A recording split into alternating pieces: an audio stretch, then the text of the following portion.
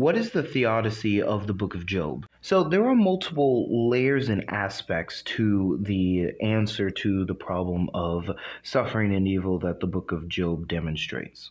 For example, this commenter points out that the book of Job and literature like it critiques this idea of reputative justice, which is this very simple idea that the wicked are punished and the righteous are blessed. You see this idea in Proverbs, you see this in Deuteronomy 28 with the blessings and curses. Job, as well as Psalm 88 and other texts, bring some balance to that idea and say, no, this isn't always the case. Now, of course, there is the eschaton where this is exactly what will happen. The righteous will be blessed and the wicked will be cursed. But as a reality on earth, we see that that's not always how the cookie crumbles. Now, aside from that, Job has some other things to say about evil and suffering. One of them is that we don't know. What's really important to remember in reading the book of Job is that we, the readers, are the omniscient readers, meaning that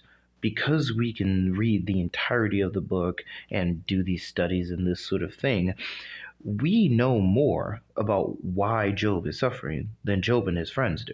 Job and his friends are never told why they're suffering. And that's a key thing to remember, is that we're not always told why we're suffering, and we don't always have to know. God is mysterious, but he's not powerless, and he's not dumb.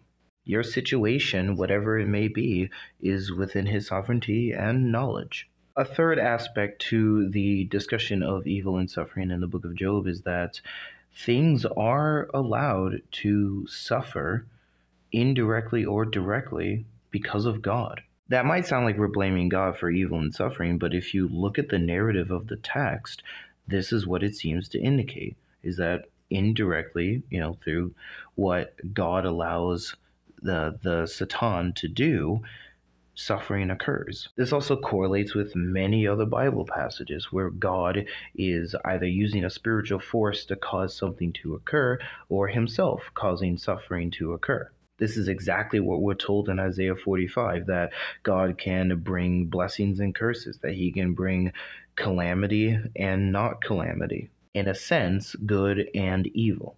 And I actually think that this is a powerful theodicy, this idea that God is the cause of some sufferings, and that can actually explain some evil and suffering, and that's okay. So those, I think, are three important aspects to the discussion of suffering and evil in the book of Job. Let me know your thoughts on this subject down in the comments below, and make sure you follow me for more content like